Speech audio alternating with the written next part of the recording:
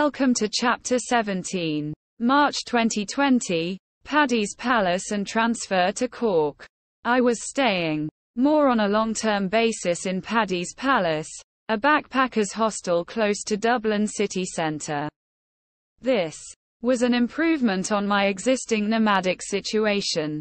I did have some difficulty lifting my luggage. I had problems with pain, fatigue and not being able to cope. This coincided with the arrival of COVID. I was withdrawing cash at an ATM. It was at the intersection of Talbot Street and Lower Gardiner, on a wall belonging to the cafe. It was around 8 p.m. The sky was dark, but neon lights were working. Talbot Street, which is full of cafes and shops, was teeming with people. A cafe across the small road had plenty of guys outside, who were probably drinking coffee. A man waited behind me at the ATM. He was short and stout, and wore a hoodie. In the neon light, I could not judge the shade of his skin. The man smiled and said something. I commented the ATM was not working, but I would give it a try. He made me uncomfortable, but I was not sure why. When I got the money out, he grabbed me from behind and I could not get away. He assaulted me sexually with his hands, with me screaming. Fortunately, I withdrew only €20. Fortunately, as he was doing his thing, my money blew away in the wind. He dropped me to catch €20 note, and ran off shouting, "You idiot, I just wanted your money." Another girl said she was beaten up at a city center ATM for her money, and had to be admitted to hospital. I am sure this sort of thing happens in every city and country in the world. But I went to the nearby Garda station. They were not interested. I took the matter even further to the Garda ombudsman. This took a few months. I got a letter back from a female Garda ombudsman saying briefly the matter is not worth investigating. One chap is American, and he wanted to migrate to Ireland. He tried to leave after someone in his workplace pulled a knife on him for being queer. The Garda refused to take his complaint, and told him, "Shut up or I will arrest you," he said. This hostel had to shut down for the pandemic. They sent me along with their long-term residents to their branch in Cork.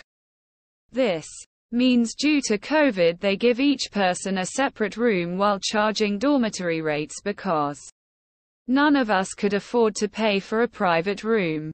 I liked it there. I liked Cork. But things were brewing in my mind. Remember I told you that I applied to stay in Ireland and this case was going on. That was the basis of my stay in Ireland. No, they have a thing called the Dublin Regulation. This regulation had proposed to deport me to the UK in 2018. In 2019, this decision had been appealed. Later that year, it was lost.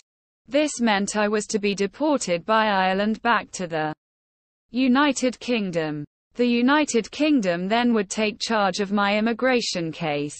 At the time I left the UK, in April 2018, I was about to go to a further submissions court.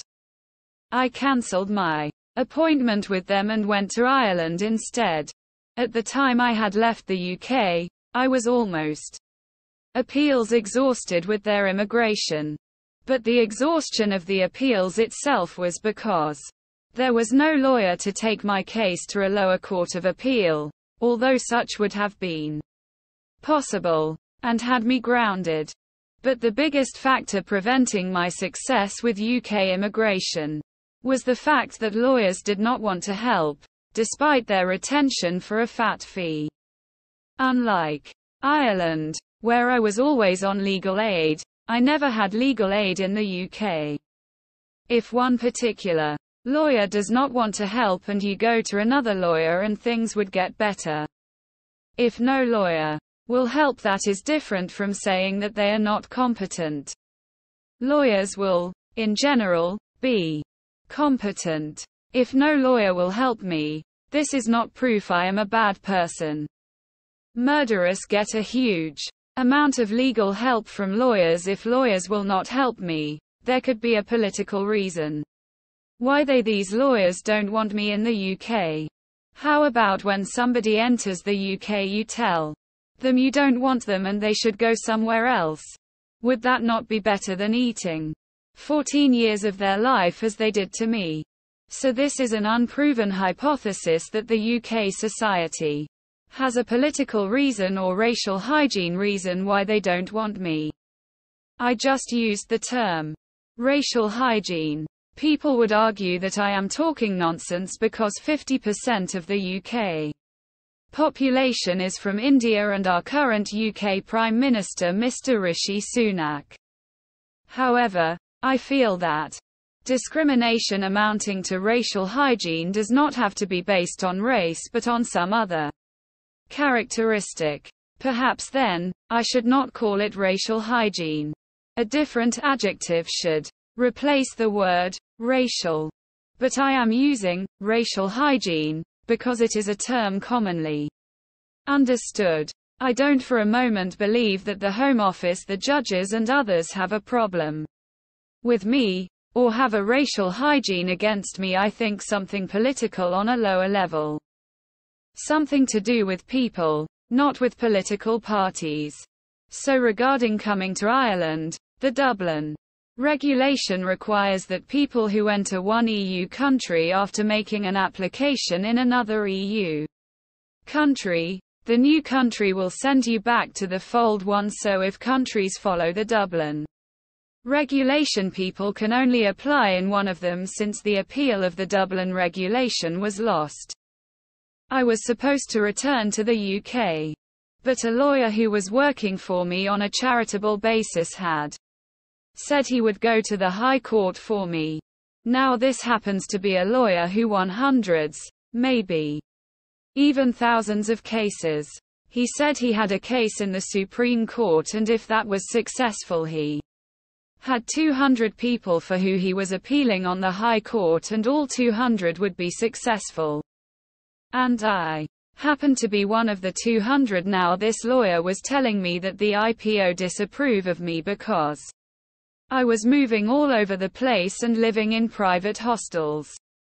I should live where the IPO asked me to. I have already explained the places were too dirty, what with one manager trying to force me to take showers in a disgusting place. The lawyer made an application to help me to get back into their free accommodation. One was offered at Rosslare. I had some bad experiences and I was kind of having a breakdown over this issue. I had to travel to an unknown city or remote location.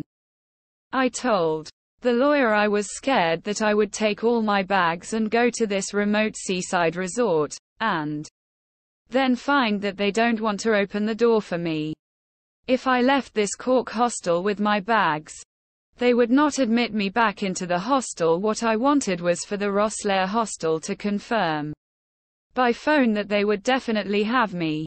Since this hostel did not have a phone number, I felt unsafe to proceed. I envisaged a situation where I was stranded in the middle of miles of fields, outside a locked building, or with nothing but the sea in front of me, and bags too heavy for me to carry, along with my festering illness.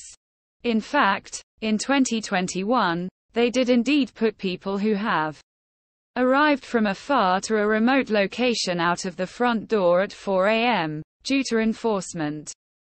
The lawyer said they are getting cross and you have to be there within next 24 hours or you won't get it. Yes. Indeed, they give 24 hours notice and don't have a phone. You see, with free things that's how it works. You know, beggars can't be choosers. In October 2020 my lawyer won his Supreme Court case and 200 people he applied to the High Court forgot to stay with Ireland. That meant that the immigration case to stay would be decided by Ireland and not by the UK.